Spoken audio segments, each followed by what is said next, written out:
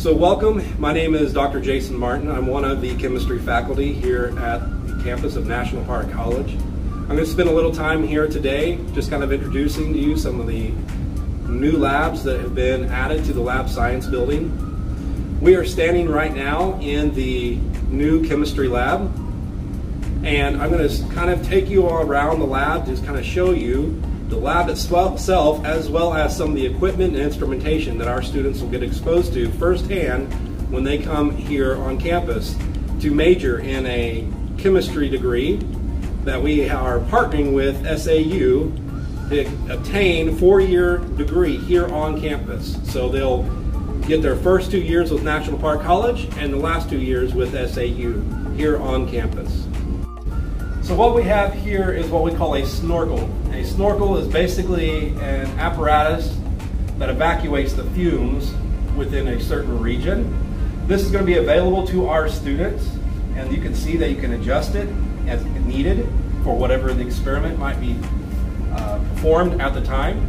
And students can essentially have the opportunity to do all of their lab work in this lab at the benchtop, which is a nice addition or feature for this lab.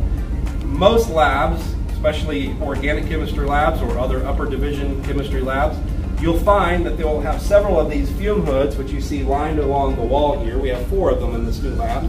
You'll find several of these guys lined around the perimeter of a lab. The problem with that is that students working out of the fume hoods have their backs all turned towards the instructor. Whereas here with this feature, students can be working to their benchtop and the instructor can be scrolling around the room or browsing around the room and monitoring everything a student is doing. So this is a nice feature for this lab to allow students to do all of their work at the benchtop. So this is a rotovapor distiller. We call it Rotovap for short. We have 2 of these available in this lab. These are basically a lab version of a still, which probably most of us here in Arkansas are familiar with that term. And what this does is allow a student to very rapidly remove organic solvents from their reaction mixture. So from their benchtop, they'll make some sort of chemical product. They'll bring it over here to the rotovap, and very quickly they can essentially remove all the solvent, and what's left behind in this flask here will be their chemical product. So in this new chemistry lab that was added to the lab science building, we have several pieces of instrumentation on this back wall in the lab that's going to give our students here at National Park College first-hand experience with modern scientific instrumentation that you may or may not get at a larger university. The first piece that I want to talk about here is what we call an FTI for short, or Fourier transform infrared spectroscopy. And this is one of several instruments that allows a student to verify or even identify a chemical substance or product they've made at their benchtop. So this is one of several that they can use to help them in that process. And so they get that experience firsthand of how to identify something they've made in the lab, which when you do that in the lab with hands-on experience, it really kind of turns on the light bulb and allows them to connect hands-on experience with what they're learning in lecture and theory. Another piece that we want to add to this is what we call a ultraviolet visible spectrometer, or UV-Vis for short. Again, this guy allows us to further characterize a substance that we may have made in the lab as a student.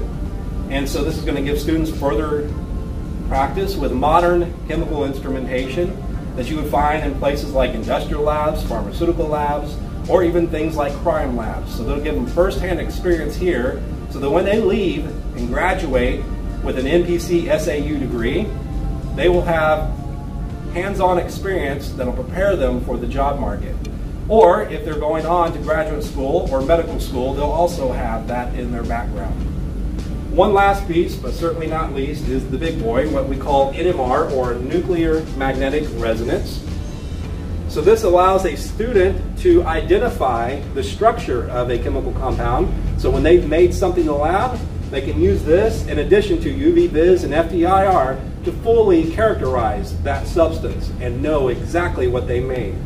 This guy, this NMR, even though it's called nuclear magnetic resonance, there's nothing nuclear in relationship to radiation happening. But this is actually the predecessor to what we call MRI, which you're probably familiar with, magnetic resonance imaging. So the much larger version, the MRI, is a very close relative to this NMR. The only difference here is we spin our chemical sample, whereas MRI, you spin the magnet around the patient. So what we have here at this station is another addition to our instrumentation available to our students to get, again, further hands-on experience in the scientific lab. And we have what we call gas chromatographs, or GCs for short. And this just allows them to further identify some of the substances or products they'll be making in lab, to have that first-hand experience with practical lab technique. And so these GCs are not what we call research grade, but they are definitely very, very adapted to teaching lab. And so this will give students the practical experience so that when they leave here, they can also work with research grade instrumentation as well. So we have here a small sample of some of the glassware setups, the apparatus that some of our students will be using for their various courses here on campus, such as organic chemistry, instrumental analysis, physical chemistry, biochemistry. This here is a classic example of an organic apparatus. It's a simple distillation apparatus that basically teaches a student how to, one, use the lab-based glassware, as well as teach them some of the concepts and principles of what we call distillation, a very common process in chemistry. This other guy here is what we call a separatory funnel. Basically allows a student to separate out a chemical mixture. And so again, this is just a small sample of glassware among several pieces that students will be using and getting practice here on the campus of National Park College. And I just want to re-emphasize what we're offering here on campus is second to none in the state as far as four-year undergraduate chemistry programs are concerned.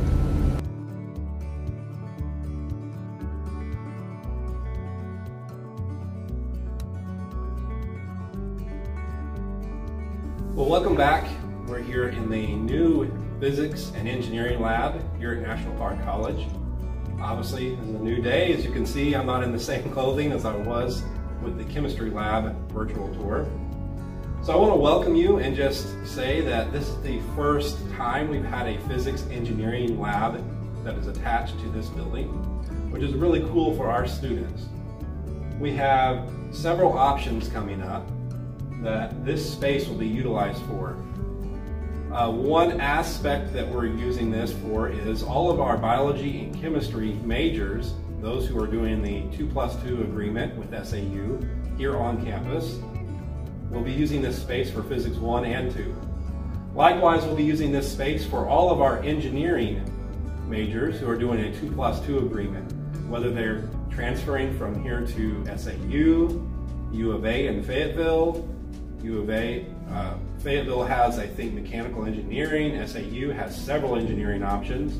And likewise, Arkansas Tech University has an agreement where students can transfer from here to there to get their 2+2 engineering degrees. So this space that has been created is going to be well utilized for all of those students. So it's going to be busy. It's going to be a busy, busy lab.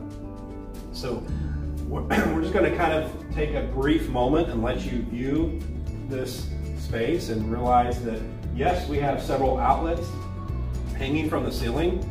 The cool feature about this is these guys can be adjusted as needed, as well as these benches can be adjusted as needed for the instructor, depending on the course they're teaching, whether it be physics or an engineering course. So this lab is well adapted to multiple purposes for those physics engineering classes that will be offered to our students and are currently being offered to our students. I believe Dr. Post is already using this space for some of his classes and will continue probably into next semester and beyond. So we would just want to say that we are very excited for all that's going to happen in this space, along with the chemistry space that's being created above us. So this guy's in the first floor of the lab science building for the physics and engineering.